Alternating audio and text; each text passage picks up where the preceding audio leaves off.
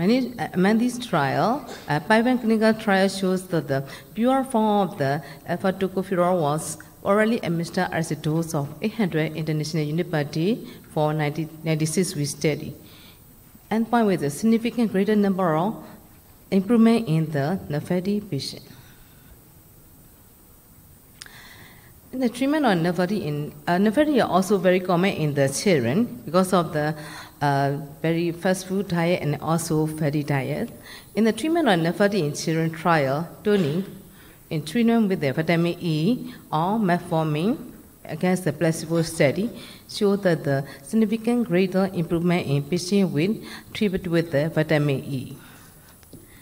But the two recent analyses report the significant historical benefit with vitamin E in patients with NAFLD.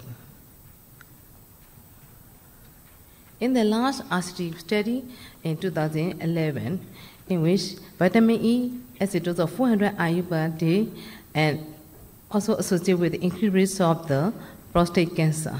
So, absolute increase of the prostate cancer 1.6 per 1,000% per year of vitamin E use. This rate may be modified by baseline selenium concentration or genetic variants associated with vitamin metabolism. So, vitamin E administration with daily dose of 800 IU per day improve the NAFLD and NASH, but the risks and benefits should be discussed with each patient before starting the therapy. Bariatric surgery, another treatment. Focal bariatric surgery is also affected. It's premature consider of the focal bariatric surgery associated with the NASH improvement.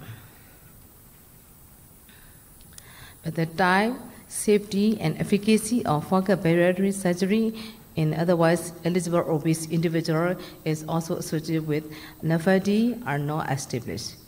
In otherwise, the NFALD patient with the focal bariatric surgery considered as a case-by-case basis by experienced bariatric surgeon program.